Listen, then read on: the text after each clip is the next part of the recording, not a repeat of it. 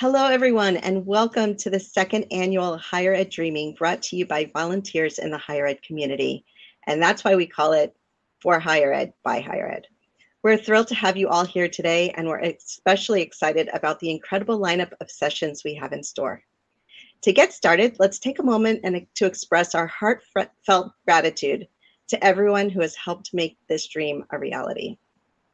We'd like to start with a special shout out to our esteemed Higher Education Advisory Council members and the dedicated volunteers whose support has been instrumental in bringing this event to you. We extend our heartfelt thank you to our presenters for their hard work and valuable contributions. Your efforts are deeply appreciated. And thank you to our sponsors for your support and helping us realize this dream for our higher ed community. We really couldn't do this without you. To the community, thank you so much for taking time out of your busy schedule to be here today. Holy moly, we've over 700 registrants for today's event. We beat last year, so congratulate yourselves. This is quite incredible. Wow. Last but not least, a special thank you to the exceptional leaders I have the honor of volunteering with to organize this event. Haley Gold, Carrie Otto, and Frank Montoya. Your dedication and vision have been instrumental in bringing this event to life. Now it's time to give a warm welcome to our keynote speaker, the remarkable Peter Coffey, who will be delivering a picture of what's to come. Peter, we sincerely appreciate your commitment to education and invaluable insights that continue to shape the landscape of higher education. For those of you who may not be familiar, Peter Coffey is the VP of Strategic Research at Salesforce, boasting an impressive career spanning over 17 years with that organization. His extensive background includes notable contributions to prominent publications such as eWeek, PC Week, Computer Language, and AI Expert.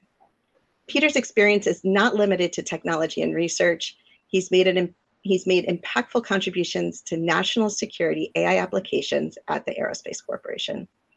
Additionally, his past roles at what was Exxon Corporation have taken him to various locations from the Gulf of Mexico to the Arctic.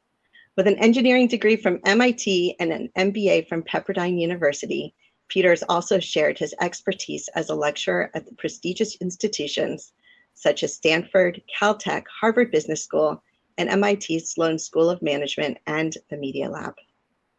Beyond his professional endeavors, Peter is the co-founder and president of the Foundation for Intelligent Life on Earth, actively supporting initiatives focused on climate change, conservation, STEAM education, and the exploration of Earth and space. But before we dive into Peter's insights, we're almost there. Let's have some fun. Have you ever played Two Truths and a Lie? Well, we have a little game for you. You're going to guess the lie about Peter. So you're going to see a poll pop up on your screen. And if you'll take a moment and submit your answer, and I see Peter looking very serious there. Nobody can read the cards. Which one will it be?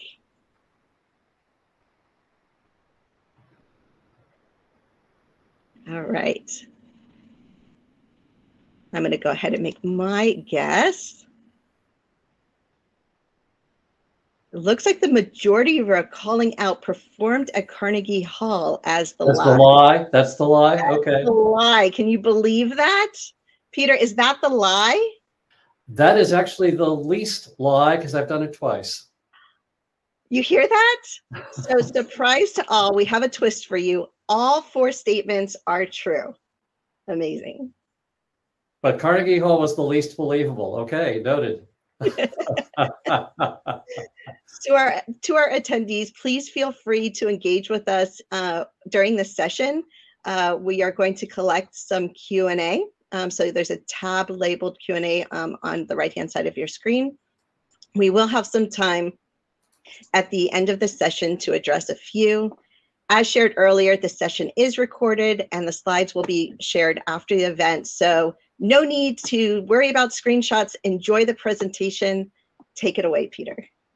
Thank you so much. It's wonderful to be with you all. And you should all thank your organizers for doing something that is very much like those 4 truths that were just shared. None of those was something that I sought the opportunity to do. They were all cases where someone came to me and said, we need someone to fill this gap here. And the invitation to this keynote, I included a placeholder title of a picture of what's to come. This is not a title I would have chosen. They said, well, would you like to change that? And I said, no, let's go with that. If that's what you want, let's respond to that, because it's something people do a lot, which is make predictions. And it's something I strenuously try to avoid doing, which is the making of predictions, for a number of reasons, which I'd like to share before we get into what I'm going to do instead of predicting, to make you this picture that I do intend to share with some depth. I say a picture of what's to come, not the picture, because a phrase that I stole from my colleague Peter Schwartz is that you need to overcome the tendency to predict. We tend to pick a prediction and put error bars on it and think that, well, now we're dealing with our uncertainties, but really uncertainty isn't like that. Uncertainty tends not to be simple continuous bell curves around a central number. Scenarios are punctuations. Either something happens or it doesn't, and the situations can be dramatically altered based on something that was maybe unlikely but foreseeable. If you want an example of the hazard of proceeding based on what's the most likely thing to happen, all you need to do is imagine roulette, where the least risky bet you can make in a roulette wheel is put it all on red or put it all on black. That pays even money. And in an American roulette wheel with both 0 and double 0, there's a 95% chance that you'll break even on the next spin if you bet evenly on red and black. But there are those green slots. And if you do that even bets on both red and black 13 times, over the course of 13 spins, there is a 50-50 chance that you wind up losing it all and being wiped completely out because you failed to allow for an unlikely but foreseeable and plausible scenario. The green ball would never be your forecast. It would never be your prediction unless you know something about that wheel that you should not know, but it is a scenario. These things matter because we're surrounded now by this abundance of data and the power to work with that data, and the temptation to make data-driven, data-based predictions has never been as great as it is today. But as my friend Dennis Pombriant said, the problem is people who've seen Moneyball think you can run your business the way they were running a baseball team. But in a baseball team, everyone agrees on what the relevant numbers are. The only thing that matters is, did you score runs? And so, to work backwards, can you get on base? Well, everyone knows what those things are. And in the world of outside the baseball park, there's a little bit more openness to, different definitions of success. And the problems that we face today include that the abundance of data that's cheap and accurate may or may not be relevant. In the famous term streetlight effect, why are you looking for your keys here when you lost them in that puddle up the street? Well, the light's so much better here. We look where the light is. And looking in the dark, wet, muddy puddle for the information you need isn't a pleasant prospect, but that may be where the answers are. Extrapolation from that data is something that people think they can do by doing a line fit in a spreadsheet. And when you discover that the error bars on extrapolations are actually hyperbole curves, hyperbolic hairpin curves that diverge wildly as we get farther out, many people are surprised by that. They think they're error bands, and they're not. They're error hyperbole. Making extrapolations from data should be done with tremendous caution. And among the challenges is that there's so much data out there that correlations are now easy to find. Whether they have actual predictive power, however, is a different proposition than that. There's a wonderful website called Spurious Correlations that includes observations like the number of non-commercial space launches appears to be remarkably correlated with the number of sociology doctorates awarded in the US. Does anyone think there's predictive power in that pattern, no matter how strong it may have been from past data? You need to avoid that. We also tend to hear a lot about wisdom of crowds. Look at all the data we can collect and get people's opinions and get this wise crowd effect. This is analogous to the ability today to mine a viable gold mine if there's only 1 gram of gold per ton of ore, because the technology is so large scale and so efficient. And the cost of sifting crowd stream data are likewise falling. You might say, well, look, if we can sift 1 million people's opinions, we're going to get something. And there are different ways of doing this. Delphi method deliberately takes people who don't know a lot and puts their numbers together because research has shown that you get remarkably accurate and interesting results that way. Or the open source method, where you have actual expertise and people come together and put their results together. But the crucial observation in a paper in the National Academy of Sciences some years ago is that social influence destroys wisdom of crowd effect.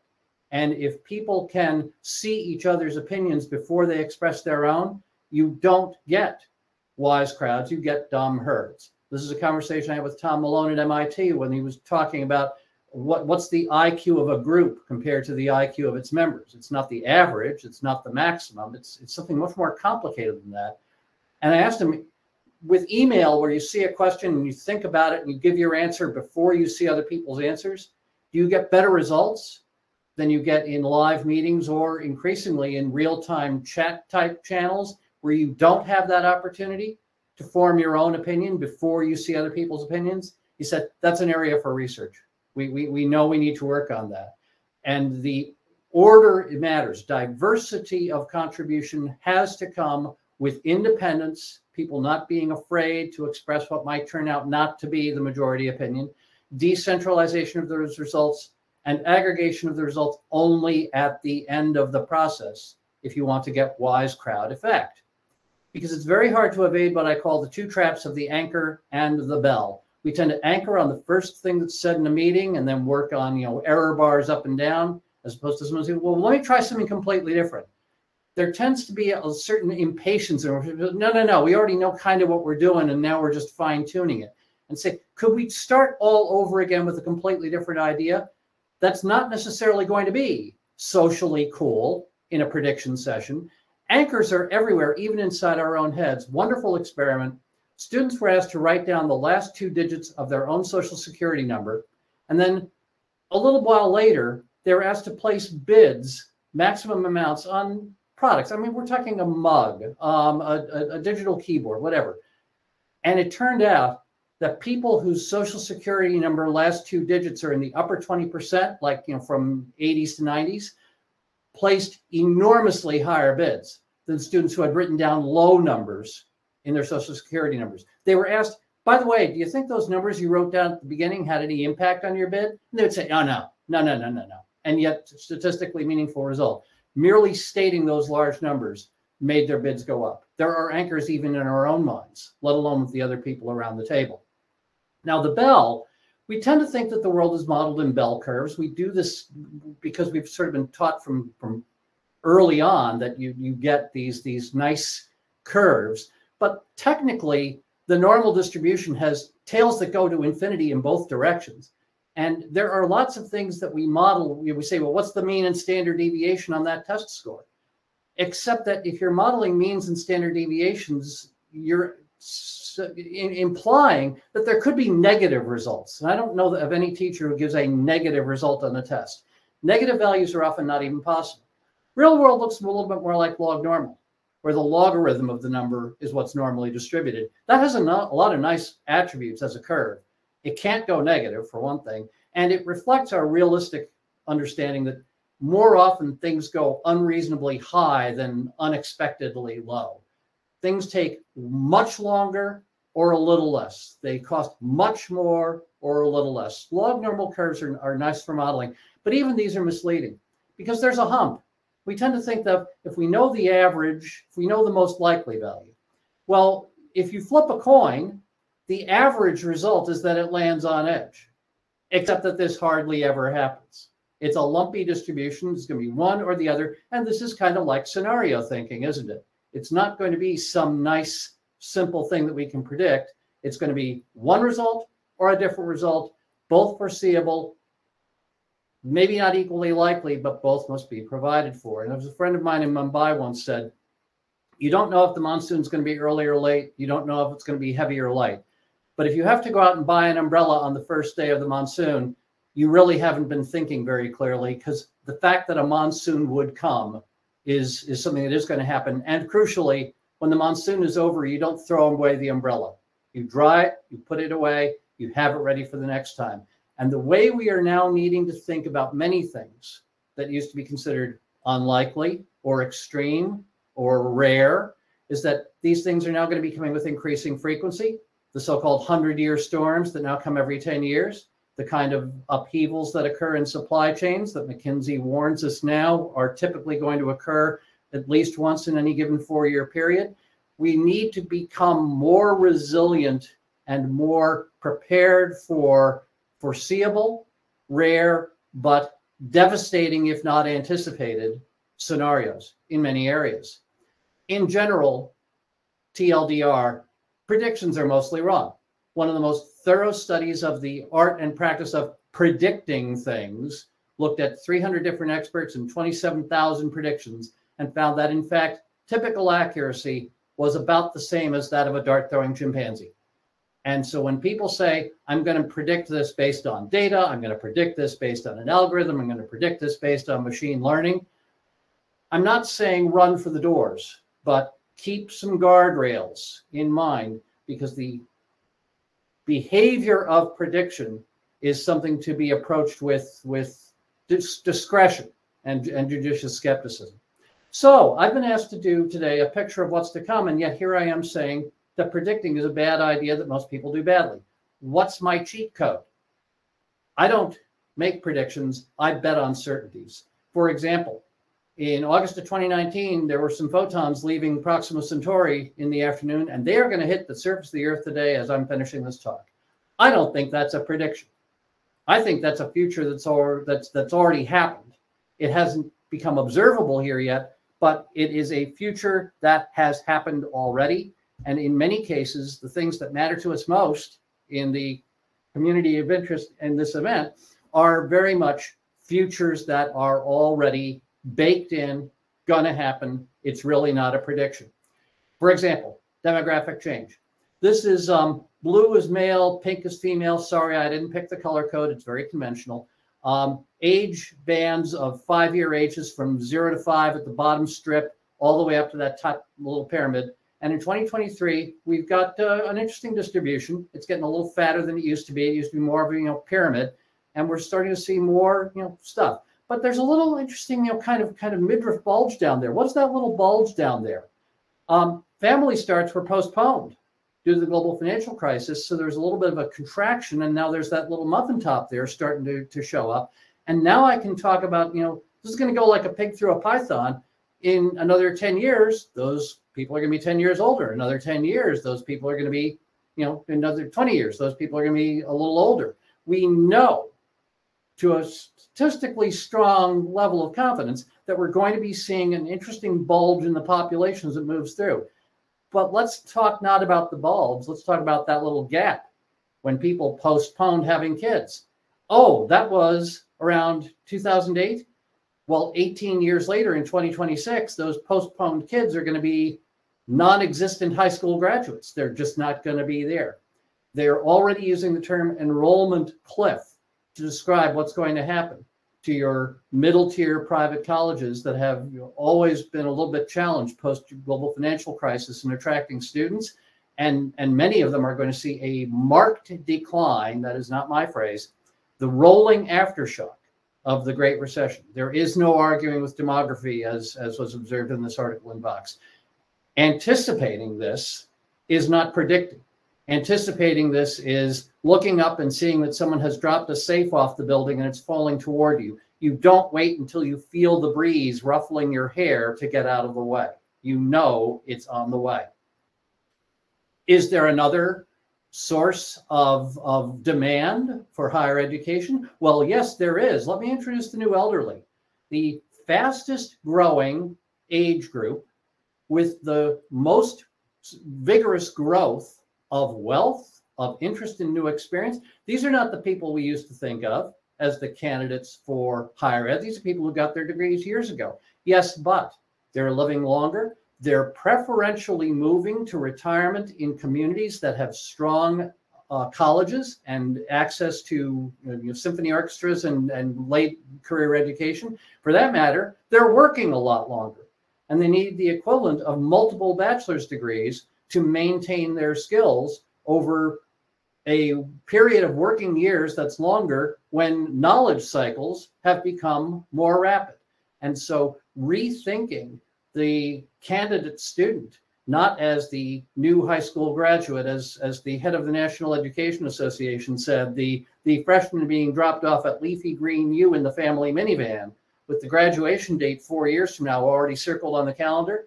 That hasn't gone away, but as a representative college student of the next 10, 20, 30 years, it's increasingly less important than it used to be. Another crucial observation is that the elderly, who are sometimes perceived as not being technically aware or not being comfortable with change, well, you know, age actually means you've been through more changes. And data actually shows that middle-aged and even later stage career people are more adaptable and more ready to work with imperfect early stage technology than younger people who may literally never have touched any kind of computer that wasn't essentially magic black glass.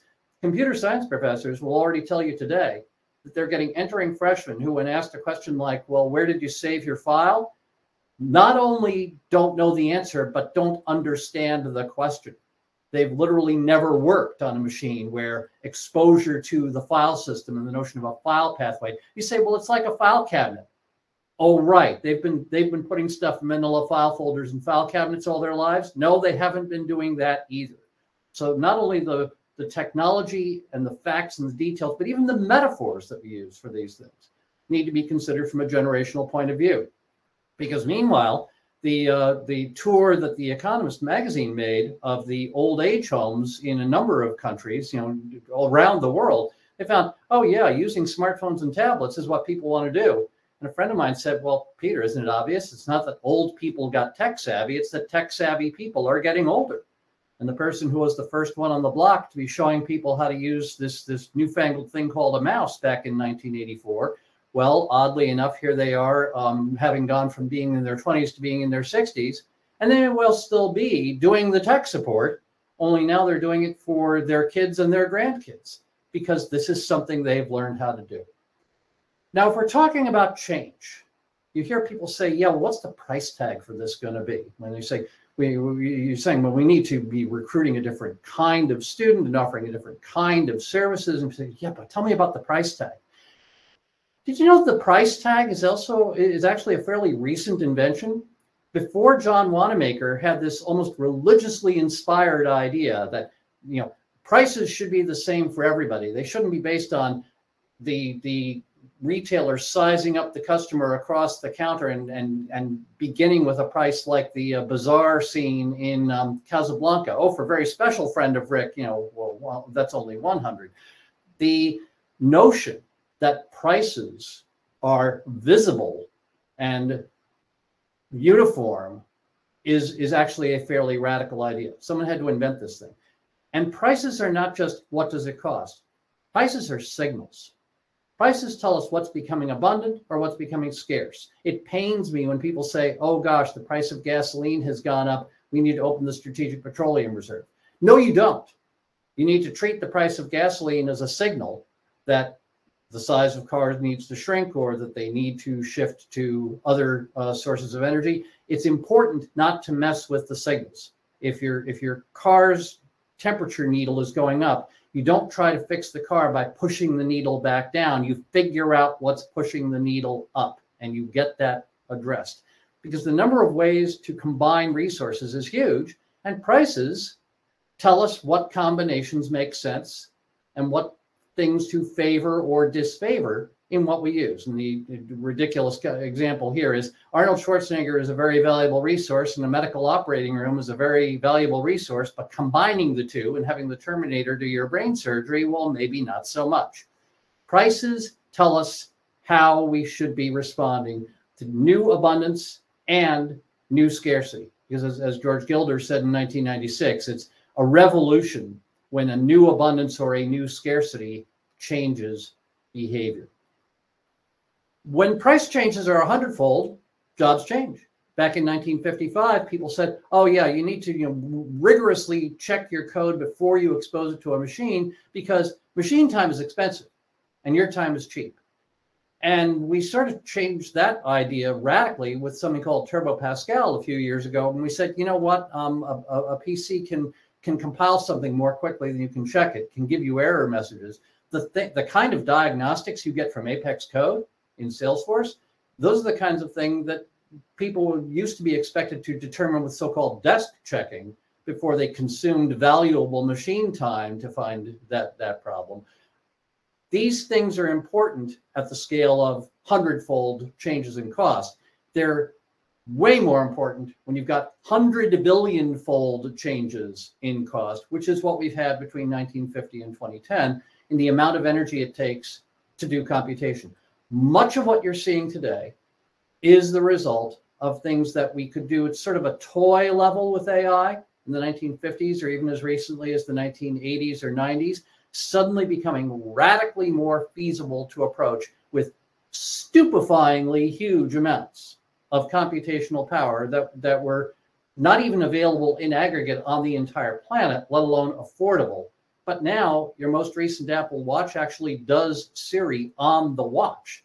It doesn't even have to call out to that server in your pocket called your iPhone anymore. This movement of the computational capacity to the edge of the network and more things being done is going to result in, for example, an elementary school teacher assigning not the task of writing a paragraph, but handing students a paragraph and saying, an AI was given this question, this is what it wrote.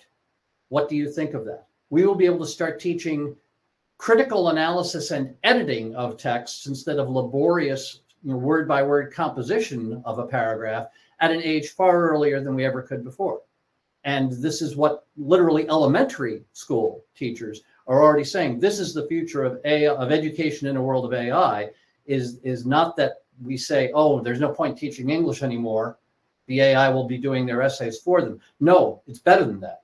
It's that now we can teach critical analysis and recognition of weak arguments or faulty logic or suspect data. We can start to teach those skills far earlier than we ever could before, which is really quite genuinely exciting. Changes in price. That's also sometimes called inflation because they usually go up. We kind of got out of the habit of doing that because after the financial crisis, when cost of capital was practically nothing, the discussion of the term inflation, people searching on Google for information about inflation, as you can see, that was a pretty flat, kind of dull roar for years until it wasn't, until we suddenly started talking about this cost spike that we've seen over the last few years. And during that long period of time from the financial crisis until recently, in general, prices were flat or even declining. On average, things have gotten cheaper. Let me restate that. On average, things have gotten cheaper. That orange curve, that's the clear exception, is, oh, well, that's services. Finding people who know how to do stuff and do it reliably on time, that is a cost that's been going up. And that those people are, of course, the product of the educational system. Good news. The educational system is producing one of the few things whose value is in fact perceived to be rising, whose price in the marketplace is rising, even in a time when many other things seem to be in a race for the bottom on commoditization. But remember what I said earlier about averages. I said price changes generally haven't been too bad. Yeah, but the exceptions are pretty bad. The things that have been getting cheaper were things like PCs. The things that are getting more expensive are medical care, education, food, housing. So life is getting cheaper if you don't mind being unhealthy, unskilled, hungry, and homeless. But I think most of us would have a problem with that. So saying anything based on averages always, in my opinion, should be unpacked and say, tell me about the distribution. Tell me about the outliers.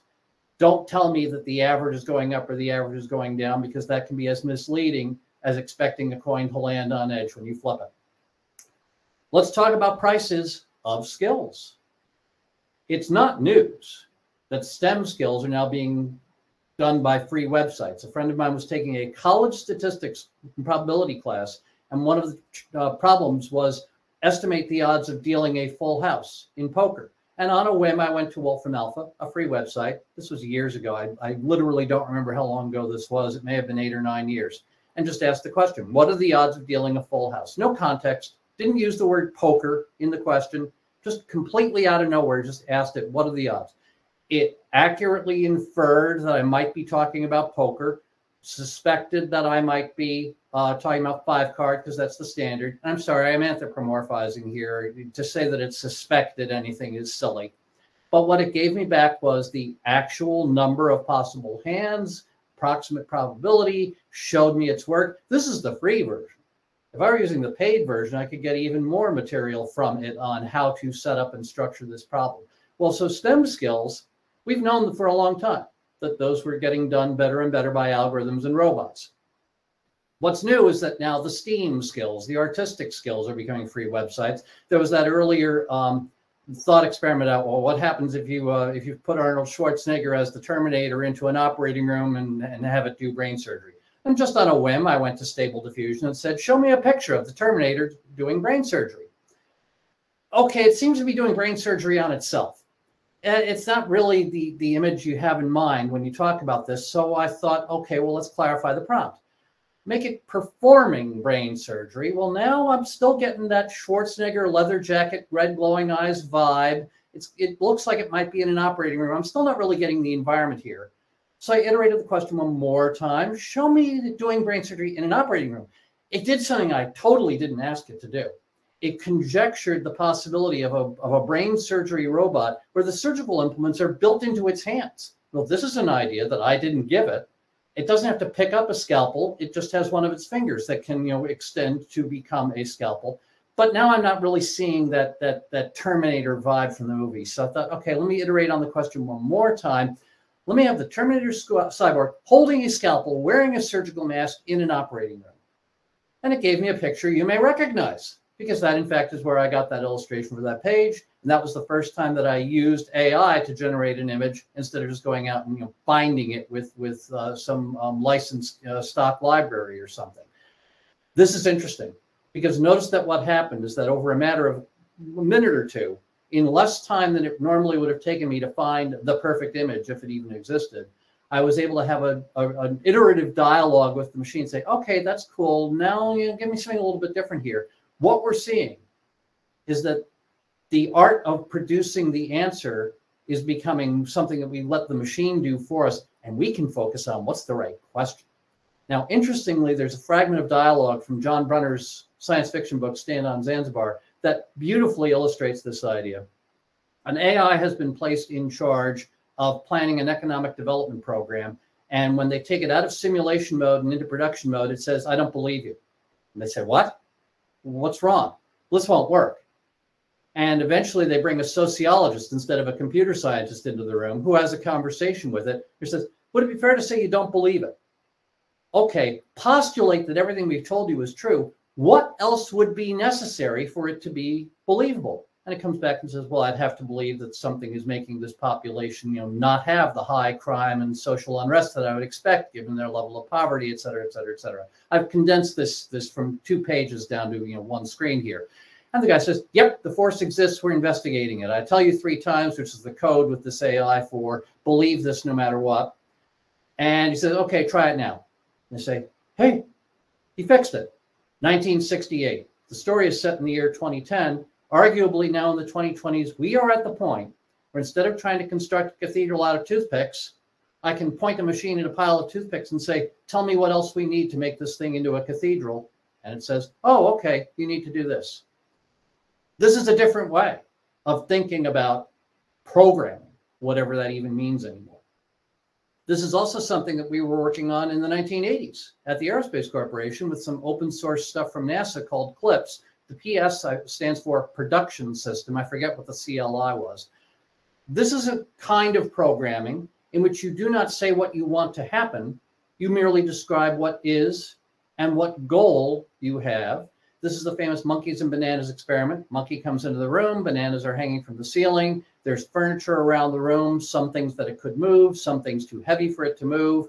You describe the world, you represent the possible actions, you describe the state changes those actions produce, and then you state, this is my goal.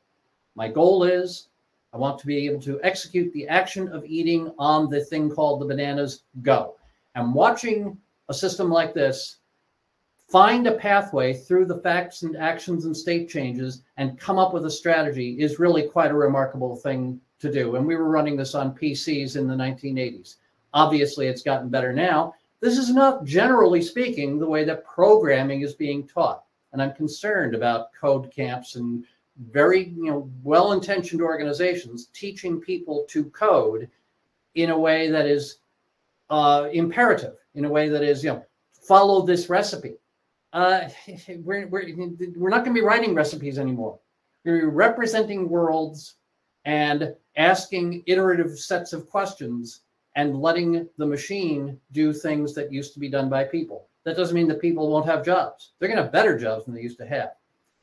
But the problem is that refining the art of programming as it's been taught for years is kind of like what went on in the caves outside Beijing, where 800,000 years ago, someone thought, hey, instead of just looking for a rock that I can pound something with, what if I use one rock to shape another rock?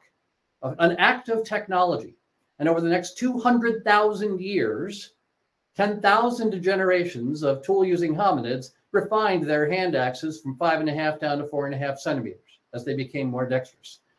Not a lot of innovation going on there, lots and lots of refinement, cool technology, but not a real change until around 30,000 before Common Era, when someone thought, hey, wait a minute, what if I put a handle on this thing?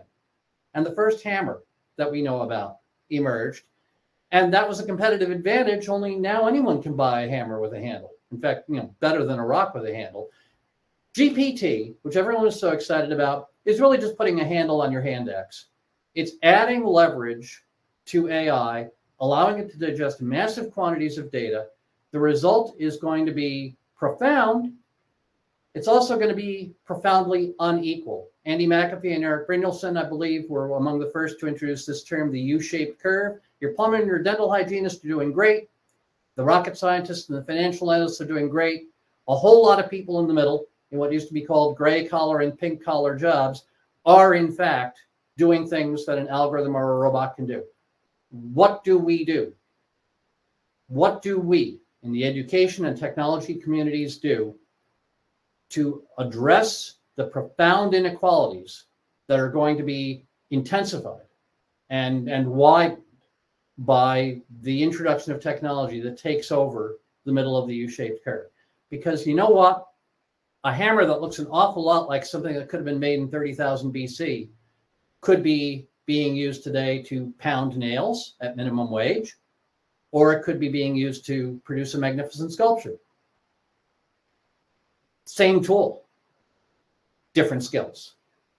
The necessity of upskilling and reskilling as part of the AI conversation is so clear, because the tools can enable the minimally skilled to do specific things remarkably well, and some work that's being done is being done in that direction. But tools that enable the more skilled to create what's never been imagined before, same tools, different environment created for their adoption and best use. And what we need to realize is that there are human attributes, human desires and goals that are not dependent on age. We know more and more that people of all ages want these things. And as Volodymyr Zelensky in the Ukraine has observed very recently, every day lets you change the baggage of any yesterday. The future doesn't happen to us. The future is what we decide today we're going to do tomorrow. And the people in this room craft that for the stakeholders and the students and all the other people who are depending on us to come out of this meeting wanting to create that future together. Thank you for the chance to share these things with you. Peter, thank you so much. Very, very insightful. And I'm definitely going to turn this recording on a few times to go back and revisit many of those topics. Thank you to everyone who's posted questions in the chat. We do have a bit of time to ask a few of them. Peter, you can only imagine which one has received the top votes. Can we give it a guess? I'm sorry, I wasn't watching the question stream and I was probably overusing my time. Go ahead. Not to worry. Everyone wants to know, what did you perform at Carnegie Hall? Oh, I was part of a double choir performing a Mozart mass in one year. And the more interesting one, in my opinion, was an anniversary of the birth of the composer Chester Hairston, when we did an entire program of his choral works, which the director decided he didn't want people looking down at their music. And so the entire program had to be done completely from memory. So that one was a lot of preparation, but those were both pretty amazing experiences. Amazing. I just have like fireworks going off in my head as you're sharing those stories. That's amazing. I was not the soloist. I was part of a small but mighty tenor section in each case. Oh, awesome. Well, there's quite a few questions. If we have a moment, I'll ask one more. It got 11 votes. And in growing future scenarios, what are the kinds of sources you might recommend those of us in higher ed should be scanning for most divergent ideas about future changes that aren't given? The same advice that I would give to our own account teams: get out to the people on the coalface, go out and do a ride along, find out what the sources of pain are. Balanced people don't wake up every morning and get mad all over again at the frustrations and nuisances that they've started to regard as the friction, rust, and gravity of their lives. And you've heard the phrase, all progress depends on the unreasonable person. Getting out there to the field and watching people say, wow, you have to put up with that, or you still have to go look that up, or wait a minute, you're doing that with copying and pasting because no one ever taught you how to write a report. This can be at the very basic level of Salesforce skills, or it can be at a much higher level of, I remember one time when two people were trying to figure out if you do one push-up, then two push-ups, then three push-ups, by the time you're doing 100 push-ups, how many total push-ups have you done? And they were adding this up as a column of numbers. I said, that's 100 squared plus 100 over 2. And they said, what? I said, the sum of a group of integers from 1 through n is n squared plus n quantity over 2. And they didn't even know that such a formula could exist, let alone know that formula. And this is the hard part. It's not that people don't know something. It's that they don't know it can be known.